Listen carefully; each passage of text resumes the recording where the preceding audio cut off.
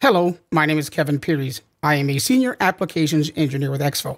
And today, I'll be going over the OX1 Optical Explorer and the PX1 Optical Power Expert handheld test kits. So this combination unit comes with the OX1 Optical Explorer. And the OX1 is a revolutionary device. We like to call it the optical fiber power meter. And so basically what it does is in a very small handheld form factor here, it allows you to display fiber length, loss, and optical return loss in under 3 seconds. So like on-the-spot detection and location of the most common kinds and causes of failures. And it's really intelligent to use. It has the option for a power checker and a light source as well, so it doubles as that. And it also has a very unique feature set here, which is what we call a click-out device. So you can change your connector type once it gets worn, or if you want to go from APC to UPC. And so there is no calibration because of this. So you would just carry around extra click-out connectors. And then when this connector starts to degrade over time from use, you go ahead and pop in a new click-out. And then you're good to go. It also has a self-diagnostics for, to check its own connector type. With a rechargeable battery, and it runs about 10 hours on a single charge. And so this is the OX1. And then when paired with the PX1, which is our Optical Power Expert Power Meter, you really have a nice combination kit. So the PX1, you can connect via smart apps, via Bluetooth for data reporting from the field and the cloud storage. It's user-friendly, very compact, color touchscreen, with an intuitive interface, and very robust and rugged. So it's IP54, so it's designed for dust and water protection. There's no offset nulling, very fast boot up. You can get a built-in VFL as well. Store up to about 1,000 traces on there. It's a powerful tool for measuring optical power, so you receive levels coming in, as well as if you pair it with a source, you can also do insertion loss as well.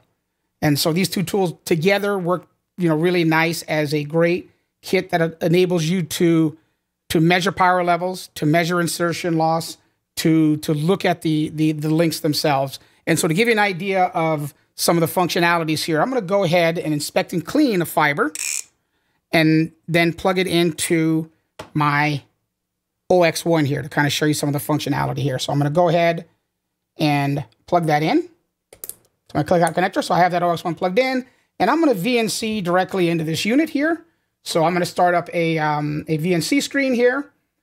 So we were able to, so you can kind of see what I'm doing here on the screen in a larger view. And I'll go ahead and pull up the screen share here. So essentially what I have here is the main interface for the OX1.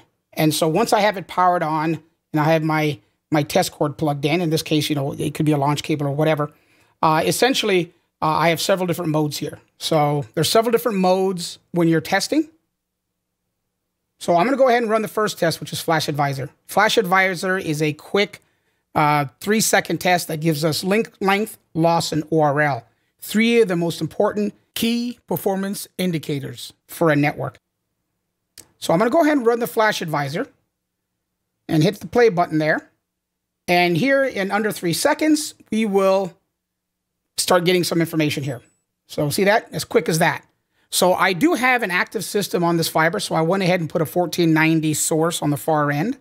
And so this model of the OX1 has wavelength detection and will identify, what type of PON system that is. So if it's 1577 downstream XGS, or if it's 1490 downstream GPON, it identifies that. It gives us the power value. So the incoming wavelength is neg 8.8 dBm. And then the other 3 KPIs are for the fiber span itself. So the loss is 5.6 dB. The length is 18,800. And our ORL is worse than 22.4. So it's worse than 22.4. So we need to look closer at the fiber to find out why our ORL is so bad. So this is a quick Flash Advisor. And you'll see, we have a 5-star rating system up top. So this 5-star rating system, right now we have 1.5 stars, which is not good. So now I can run additional tests. So we have 2 other test suites we can run. The next one I can run is the Fault Explorer. So this will give us more comprehensive information. So to go out there and gather more data and then look at individual link information or element information like splices and connectors. So I'll go ahead and hit play there. And this one will run a little bit longer because it's going to be doing more. And you start to see some additional information here. So in here you see down at the bottom, we have some additional icons. So once the test is complete, you can see we start having some additional information here. And so we still see that the ORL is bad. And it's worse than 19. And so we're starting to narrow down the information here. So down here at the bottom, I can scroll across, or I can select the individual elements. So I can select on the individual elements to get the information, and I can scroll left and right to see what I have here. So I have my connector loss set at 0.6 for the thresholds and neg 60 for reflection. And so I'm going to scroll across here looking for which one of the connectors contributes the greatest amount of reflection. So as I'm scrolling across, oh, look at this one right here. So at 9,300 feet, I have a connector that's given us neg 17.3 dB of reflection. And so this is an indication of an air gap. And so if I know where that location is at, I can clean that connector, plug it back in to see if it improves the signal. And the last test is the link mapper. And so the link mapper has a very similar look and feel to the Fault Explorer. The Fault Explorer only shows you the failed elements, where the link mapper shows you both the passes and the fails. So if you want to see everything, that's what it allows you to do that.